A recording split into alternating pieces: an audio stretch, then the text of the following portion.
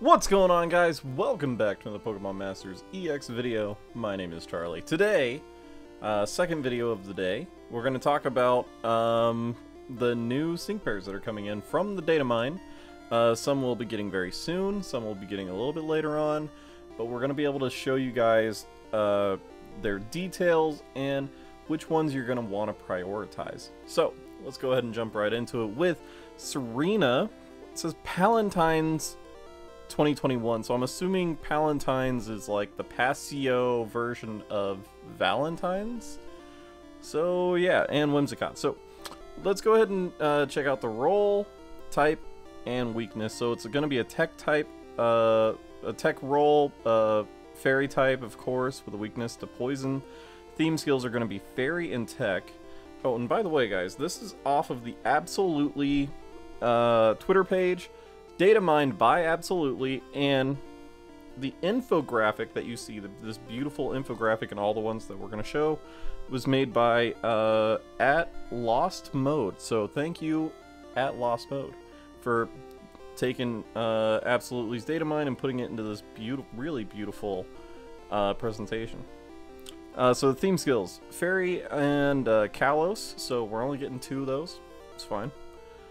We'll go ahead and check out the stats right up here. At level 130, you got 587 for HP, attack of 293, defense 190, special attack 360, and special defense 167, and speed of 363. So not too bad actually for a special striker capabilities there.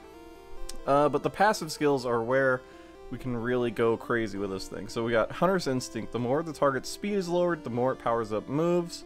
Ramming speed, it just comes with ramming speed. So the more the user's speed is raised, the more it powers up moves. Go Viral 9. So our second Go Viral 9 unit. Pretty good. It's pretty good, I'm not gonna lie. When a status move is used to inflict a status on an opponent, it inflicts the same status on all the opposing sync pairs. So it's an AoE for a it's an AoE passive skill to make a non-AoE move affect everybody. And there's a couple of those we can do. We'll go ahead and check out the moveset right now. You have Moonblast. Again, pretty good for a special striker, I'm not gonna lie. Has a moderate chance of lowering the target's special attack. Stun Spore leaves the target paralyzed, which AoE attack leaves the entire opposing team paralyzed, so very cool. Cotton Spore sharply lowers the target's speed, but it's an AoE attack itself, so you're just lowering the speed of the entire opposing team, which, you know, helps out with Hunter Instinct there. And we have Sugar Rush. Raises the user's special attack, sharply raises the user's speed of all allied sync pairs, or sharply raises the speed of all allied sync pairs, applies the free move next effect to the user. So you personally, as Serena and Whimsicott, will be able to, after you use this, you will be able to use one of your moves that uses move gauge, and it will negate the move gauge. So you'll, instead of using like Moonblast, which would use 3 move gauge, you would just use Moonblast without using those 3 move gauge, and you'll be able to use those for another Moonblast or another move that you have lined up. It just saves you a bunch of stuff. It's really cool. Very, very useful. High priority, I would say. The sync move is Semi-Sweet Fairy Beam. And as a 6-star EX, it is a 1.5 times the power for the sync move against a single opponent, because it's a tech unit. Description: this move's, oops, let's zoom back in. The more the target stats have been lowered. Oh wait, no, this is my bad. Okay, there we go. So this move's power increases if the target is paralyzed. It's not bad. It's not bad. You can definitely use Serena and Whimsicott as its own striker, a special striker, because its kit just all powers itself up. It's really cool. And or you could use it for someone like a Signa Suit Cynthia, who gets paralysis buffs for her attacks when the opposing team or opposing target is paralyzed. So, looking forward to that team. And next up, we're going to take a look at Dawn. So, we're checking out Dawn and ALCREMIE. I'm still getting the name pronunciations down. ALCREMIE. So first up, the role, it's a tech type as well, and fairy type, weak to steel. The theme skills are fairy and sinnoh. The stats at level 130, HP is 630, attack is 212, defense 173, special attack 370. Even better special attack than Serena. Special defense of 212, and speed is at 273. Passive skills, Ripple Effect 4. When a move used by the Pokemon... Wait, let me read this again. When a move used by the Pokemon lowers an opponent's stat, has a good chance of lowering the same stat for all opposing sync pairs. So a essentially 40% chance of an AoE stat lowering. Stat reduction. Pretty cool.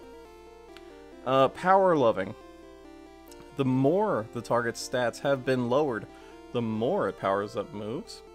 And Team Wide Awake prevents all sync pairs from falling asleep. Very useful when you're going against certain opponents that are going to use sleep and all that sort of fun stuff. So, pretty good, pretty good. Alright, so as far as moveset goes, you've got Dazzling Gleam, all AoE attack. Charm, which 100% accuracy, 2 move gauge, and sharply lowers the target's attack. Fake Tears, which is a dark type move actually. 100% accuracy, 2 move gauge, against a single opponent, sharply lowers the target's special defense. And we have How Sweet, sharply raises an ally's attack and special attack, makes an ally gradually heal itself. Now for the sync move, Whipped Cream's Fairy Beam. It's a 1.5 multiplier at 6-star EX for the power, because it's a tech unit. Against single opponent, description, the more the target's stats have been lowered, the greater the power of this move. So yeah, pretty good. Again, another really good unit. Like, it's hard to say which one's the better unit. Serena's edges, I think, edges out Dawn a little bit, but still it's really good. They're both really good units, I'm not gonna lie. Alright, so did you snore? I think Elliot snored. So next up is Professor Sycamore and XERNEAS. It is a support type, fairy, or support role fairy type, weak to steel. It has only 2 theme skills, Fairy and Kalos. Now when it comes to stats, 639 for HP, 292 for physical attack, 246 for defense, 262 for special attack, and 252 for special defense, and 313 for speed. So defenses are not that bad, actually, you know? It's a decent support. Can do some damage with its attack. But what's really cool about it is its moveset, but before we get to the moveset, we'll go ahead and do passive skills. Has a team Shout 4, has a good chance of raising the attack and special attack for both of all allied sync pairs when the user is hit by an attack move. And we've seen that with Signasuit Blastoise, by the way, or Signasuit Blue and Blastoise. So it's not a new thing.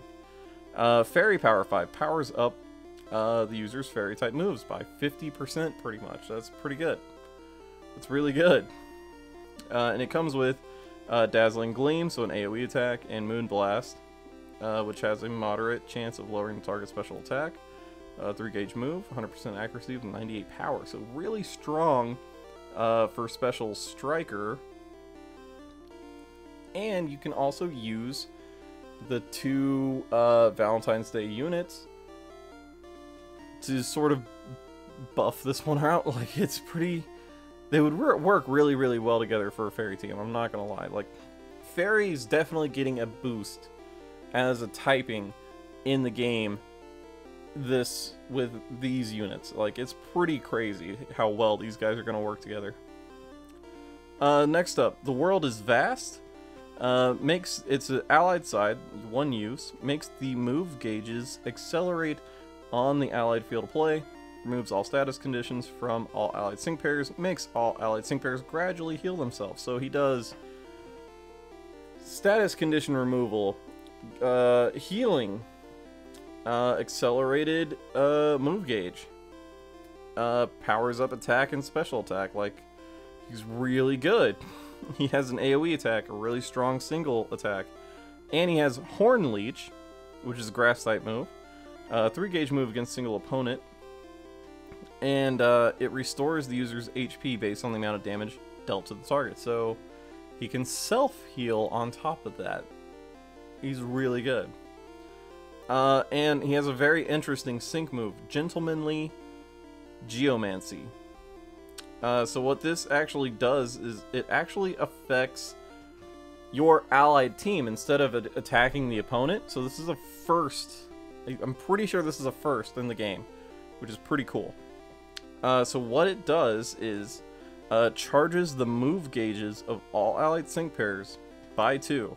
So it charges move gauge, raises the attack, special attack, or raises the special attack, the special defense, and speed of all allied sync pairs up to 6 stat ranks based on the user's move level.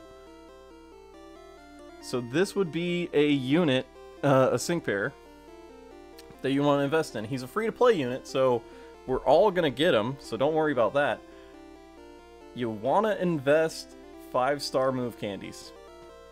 And those are really, really rare to get.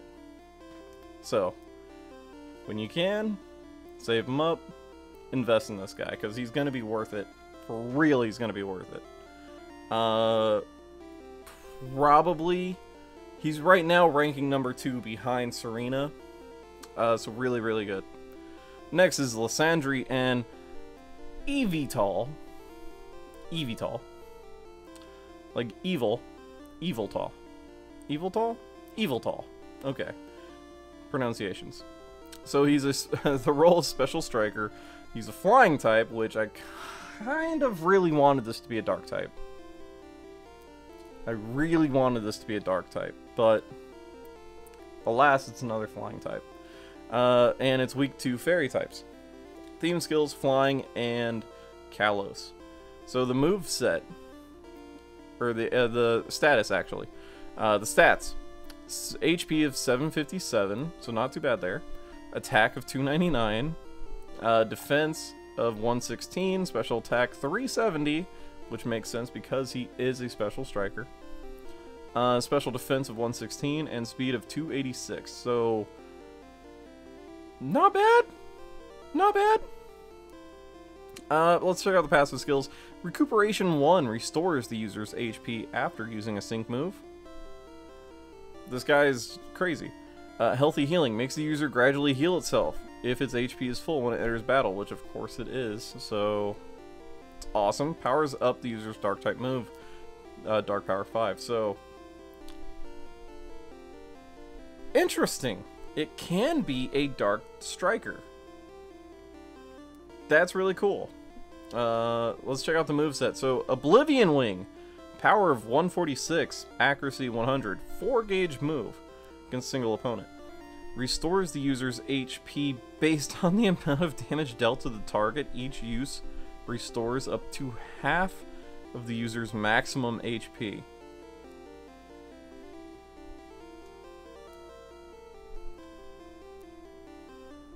Do you even need supports with this guy? Like, what's going on? What's going on? This guy's insane. Oh, God. I think this guy just moved up to number 1 priority-wise. That's really, really good. Next up, X Special Attack. Of course, we all know what that does. Dark Pulse, we all know what that does. And it's powered, it's actually powered up by 50%, so it's doing a lot of damage too. So he is He is essentially a Dark Striker. That's insane. Okay. Wow. And End of the World, 2 max uses to the self, reduces the user's sync move countdown by 1, sharply raises the user's critical hit rate. So he raises his critical hit rate, but lowers the user's defense and special defense. Okay, so you're gonna want to have, like, defense raising. Both special defense and physical defense raising supports. Or at least one of them. God, that's crazy. And then just have Skyla and Swanna as your third. Like, that would do well. That would do really well. God, this guy's nuts. Cleansing Oblivion Wing is the sync move. Let's see here. Power of 250 against single opponent, but when he uses a 6-star EX, it will become an AoE sync move. Very cool. So just... I think this guy just moved up to #1 spot. Yeah, this guy definitely moved up to #1 spot. Alright, very last, but not the very least. Pierce and OBSTAGOON. OBSTAGOON, definitely one of my favorite Gen 8 design Pokemon. It looks really cool.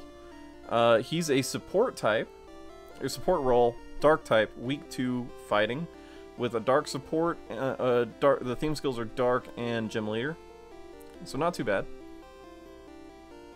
HP 617, attack 318, defense 262, special attack 212, special defense 215, speed of 216.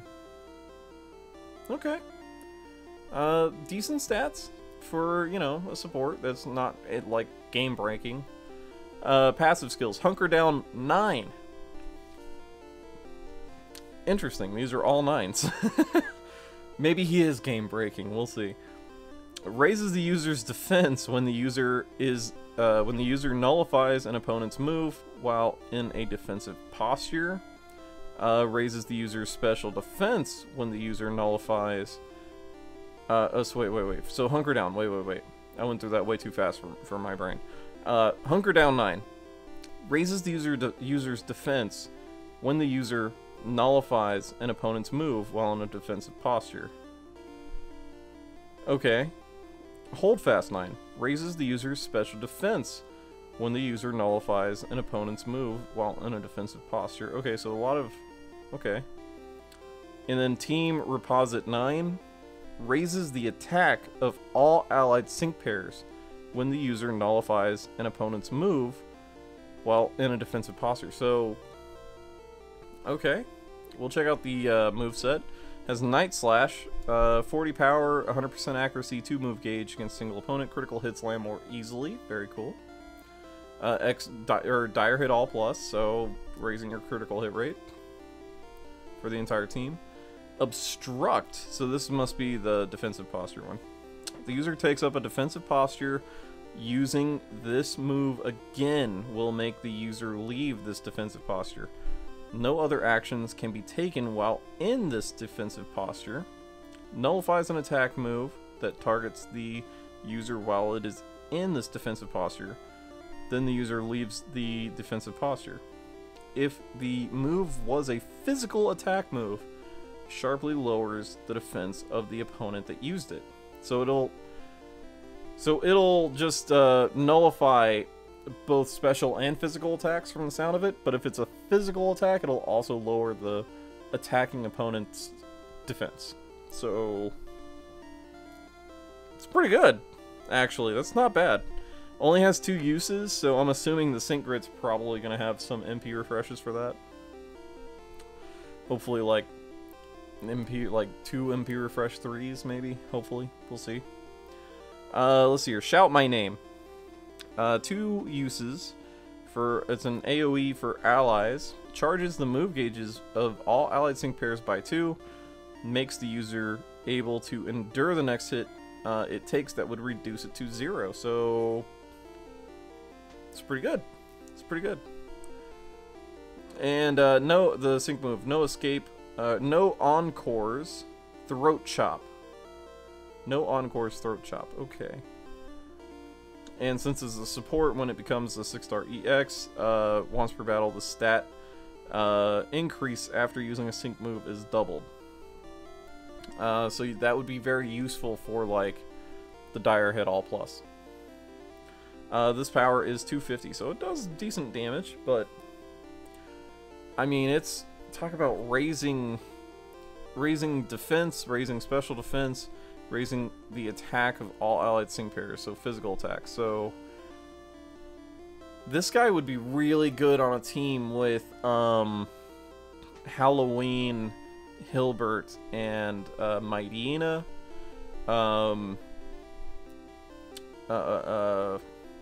Halloween Acerola as well, because Mimikyu does a physical strike move. And those are the two dark types. I mean, a bite build for Karen and Houndoom, not too bad. This could even help out, like, Grimsley with Liepard. Totally, honestly. So, not too bad. But when it comes to which one of these is, like, priority, number one priority, Lysandre and YVELTAL.